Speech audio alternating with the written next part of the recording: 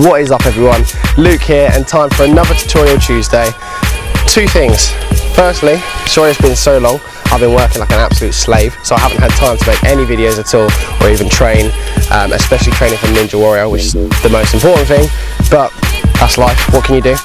And secondly, if you see me pass out halfway through this video, it's just because it's about 91 degrees and I'm just going to melt and die. But let's crack on with the tutorial. This week we're doing the Cartwheel Frontflip, a combo move. You can use it in parkour based training, tricking based training, gymnastics, anything like that. The way that I'm going to teach you is not too clean. I'm not really worried about form that much, but basically the cartwheel is just used to gain momentum to go into the front flip. Okay, so first step, find out which way you cartwheel. If you've already seen my aerial tutorial and you've already done that, you should know which way you cartwheel by now. Okay, I cartwheel to my left. That means my left hand will be the first hand which goes down. Okay, now with the cartwheel, if you're cartwheeling to your left, you want to have your left leg forward and your left arm forward. Okay, you're going to drive your right leg backwards and over your head, and then your right hand will go down, completing the cartwheel. Very simple movement. If you're doing it with your right hand first, everything's just going to be reversed. So your right leg will be forward and your right arm will be up, and you'll drive your left leg round, and then your left hand will come down afterwards. Okay, now the most important thing with the cartwheel front flip is the takeoff, so the transition from the cartwheel into the front flip itself. Okay, usually you'll come out of the cartwheel, imagine I'm doing it this way, I'll come out sort of backwards, similarly to the aerial. What you want to do from here, as you're pushing off the ground and standing up to your feet, you don't want to throw your arms to the side that way. Okay, and equally we're not front flipping that way, we are still going over. It's kind of like an Arabian. So as your arms come down from the floor, push up, bring them over your head and drive into the front flip. Okay, if you can see my arms are coming all the way over and then they're going to come down, that's the most important bit. If you just bring them across to the side, A, you're going to twist on a sort of weird axis, and B, you're not going to get very much height. Okay, so remember, as you plant down, your arms come up and both feet leave the floor. Everything from there is the same. Tuck your chin to your chest, bring your hips up, obviously your hips being the point of rotation. The higher your hips are, the higher the flip will be. Okay, so you reach down and grab your, either in front of your shin or under your thighs, and then once you see the floor, if you can, try and spot out either to the left or to the right. Don't actually physically move your head, but just try and look for the floor. Release and land the balls of your feet. Okay, a few common areas with the cart front is not actually getting enough power into the cartwheel.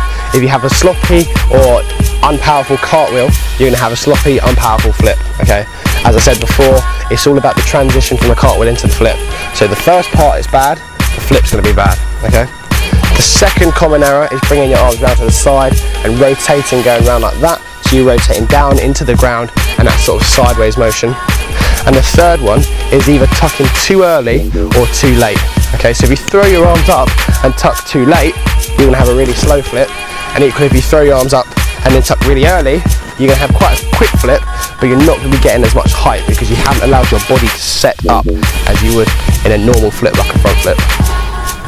Right, I'll go ahead and show you a few cart fronts now. I'll put them in slow-mo and then I'll go through breaking them down as in terms of progressions, how we can start by learning the cart front, because obviously no one's just going to run into it, bang out a cartwheel and bang out the best front flip. So we'll take that step by step.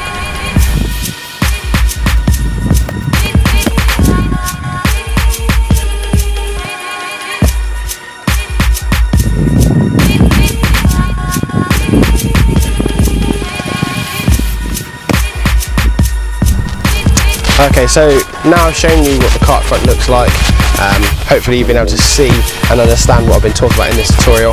Just to cover quickly how we can start out by actually trying the cart front. So there are a few progressions which I'll run through as quickly as I can. So progression number one, obviously make sure you can do the cartwheel. Progression 2, make sure you can do a diving gymnastics roll or a diving parkour roll, don't really matter which.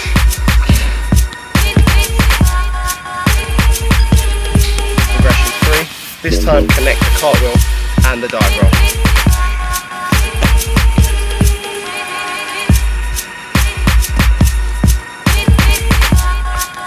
Progression 4, together without a pause in between, so making it more like the transition from the cartwheel to the front flip.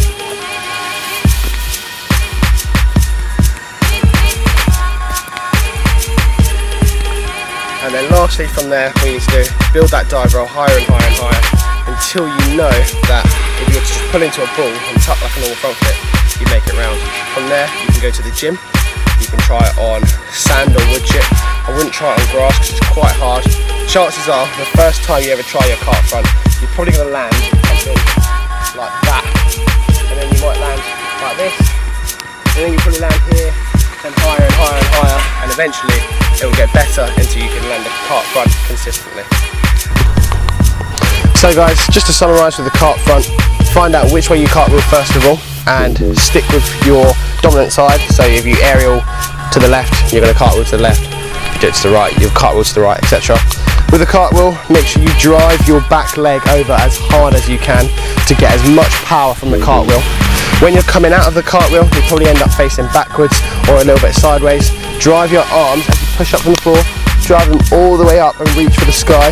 Keep your chest up, push your hips in the air as you spin around, tuck your chin into your chest, grab into the ball, again either in front of your shins or under your thighs. I like to do under the thighs.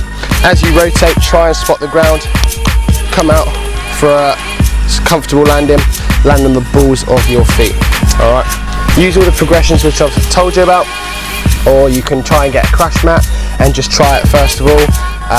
I'm more of a chucker, to be honest. I like to just see what the movement feels like and then work out what I'm doing wrong from there. Another great tip, guys, always film yourself when you're trying to learn stuff. That's what I do all the time. Whenever I'm trying to learn stuff or improve stuff, I'm always filming to see what I'm doing right and to see what I'm doing wrong. Okay? Now, that is the end of our cart front tutorial. I will try my very best to keep these tutorials up every Tuesday, but like I said, I'm being absolutely swamped with work at the minute, so if I do miss a week, I'm really sorry. Like I said, I'll try my absolute best. Alright, now be sure to check out Spiral Freerunning's YouTube, check out my YouTube, follow me on Facebook, Twitter and Instagram. Be sure to check out PKFR World for all the new tutorials that are coming up from people like myself, any new information in the parkour freerunning community or anything like that. Take care, train safe, peace.